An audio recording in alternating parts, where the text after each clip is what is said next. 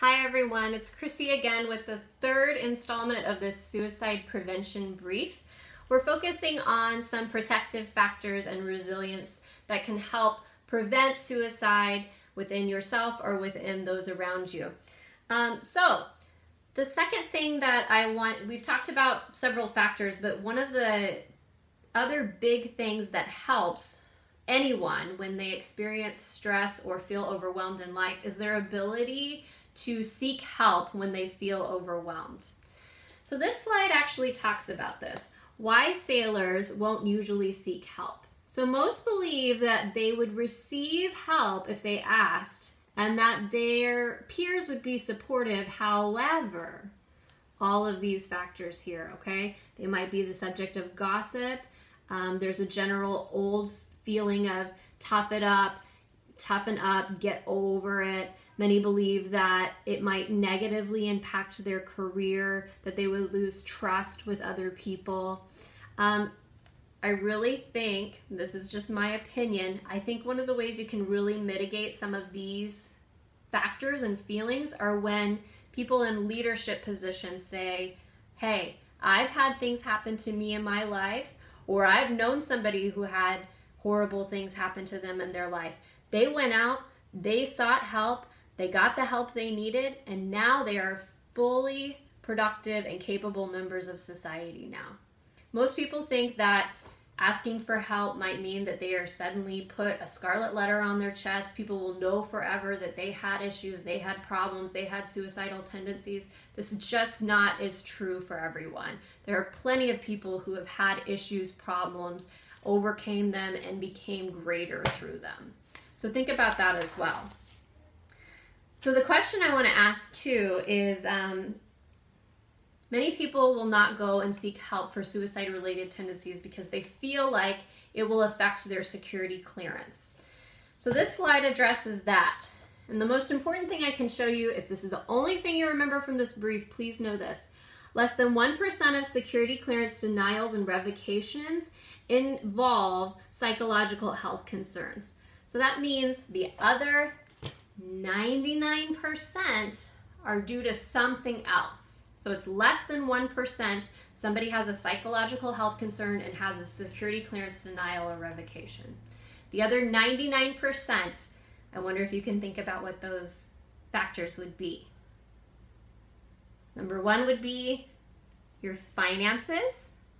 Number two would most likely be that you had some kind of a legal issue.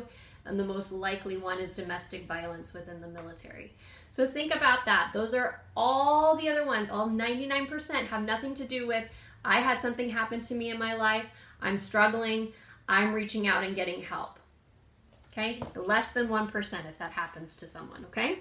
So you do not need to be reported for security clearance. You do not need to be reported to the security clearance if you're getting counseling related to adjustment to service in a military combat environment, if you're having marital or family issues, if you're going for grief, if you've lost someone in your life and you're experiencing sadness, or if you have been the victim of sexual assault. None of that is reported ever, okay? So just know that this should not be a concern when you're seeking help, that many times service members can go seek help, get help, and then go on to be very productive. All right, so the next slide we have here talks about other protective factors that increase resilience and that are helpful for coping with stress. We've talked about several of these on another slide, but maybe the one that I want to bring attention to on this slide is maybe a sense of personal control. If you've ever read The Happiness Advantage or watched anything that has to do with focusing on the things we can't control versus the things that we can control, realize that if you find yourself going down an unhealthy thought pattern, you can, through learning about mental strength, mostly with mindfulness and meditation, you can learn how to retrain your brain to focus on thought patterns that are helpful and useful to you. So, this is all really, really, really important. And if you don't recognize this in yourself, you don't recognize it in your command, you don't recognize it in your culture, it's time to make a change. Those of you who are doing some of these already, pat yourself on the back. That's really good. But look where you can have some improvements in your life as well. Because as leaders, which all of you will be at some point, you're going to need to be able to help people who are in difficult situations in their life. So if you're regularly taking care of yourself first, you'll be able to then help other people. And you'll recognize the signs if you are having regular conversations with people, you're getting to know your sailors, your coworkers, outside of what you do for work every day. So normally in this brief, I actually have everyone turn around and talk for 2 minutes, and I ask them to find something they have in common that doesn't have anything to do with work and doesn't have anything to do with the Navy.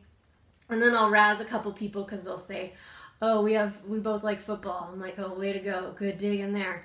I meet a lot of people going out to different commands around San Diego. And I play this game sometimes when I'm small talking with people. And I will just ask a lot of questions until I find something that we have in common. And then I'll be like, oh, I didn't grow up in that part of Oklahoma, but I was there one time. My aunt lived there for a short amount of time. Did you ever go to Bob's Barbecue? And then suddenly we have something in common, that he recognizes something in me that's like him. And then we've developed a connection. So think about regularly having those connections. When you have someone you know at your workplace who likes to do roller derby, let's just say that for an example. I had a coworker that did that once. And they regularly roller derby. That's what they love to do. They do it for stress relief. They do it to bond with other people. And you suddenly notice that they don't talk about roller derby anymore. You ask about if they go to roller derby and they say, no, I'm not interested in it anymore. This should be a red flag. You should say they're changing their patterns of behavior. They might be experiencing more stress than normal. This is something we need to watch out for. So the last slide we have here are resources. This is our suicide prevention hotline that's staffed 24/7. I actually recommend that sailors all have that on their phone. You never know when you're going to be walking into a situation and then suddenly it's a need for help with suicide prevention. Every probably 3 months, I'll be just going to pick up something from one of the other offices at Fleet and Family, and I'll have someone come up to me and say, I need to have help, I feel suicidal. And we have to go and care for them immediately. And that also brings me to another point. I don't ever try and act as a therapist or as someone that works in crises for suicide prevention. I leave that to counselors, to chaplains, to people who are trained for that. I'm trained in suicide prevention to teach in education. I will not buy for them.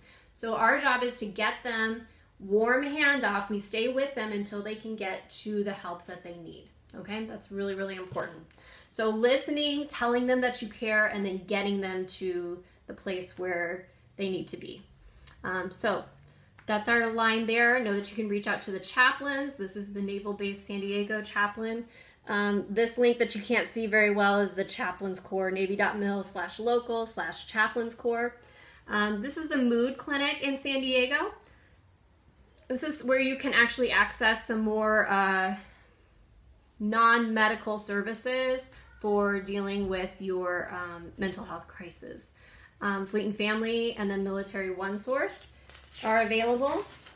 And then some of our other national hotlines, Hope Network here, the Air Force, the Army, the Navy Suicide Prevention Program, that's where this brief came from, and the Marine Corps.